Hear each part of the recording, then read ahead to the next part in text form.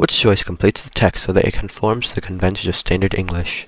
Joshua Hinson, director of the Language Revitalization Program of the Chickasaw Nation in Oklahoma, helped produce the world's first indigenous language instructional app, Chickasaw blank, Chickasaw TV in 2010, and Rosetta language course in Chickasaw, in 2015. So a key point here is that this is a complex series, meaning that each individual element must be separated by a semicolon. So choice A says basic, in 2009, an online television network, This is incorrect because the semicolon usage here is incorrect, where the semicolon should be used after 2009 to show that the Chickasaw Basic was created in 2009, and there's no need for semicolon after network, because then that would incorrectly split the sentence an online television network, Chickasaw TV, in 2010. So A is incorrect. B.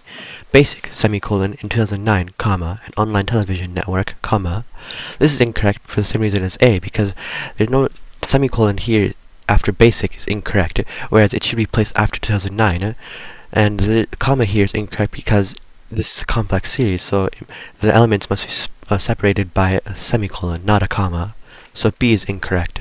C. Basic, in 2009, an online television network.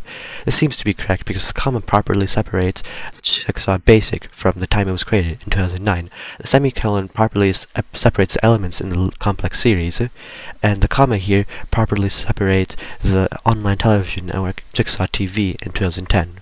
So C seems to be the correct answer. D. Basic, in 2009, an online television network, This is wrong because it doesn't include any semicolons in the first place, and semicolons are needed to separate the elements in a complex series. So D is incorrect, and the correct answer is C.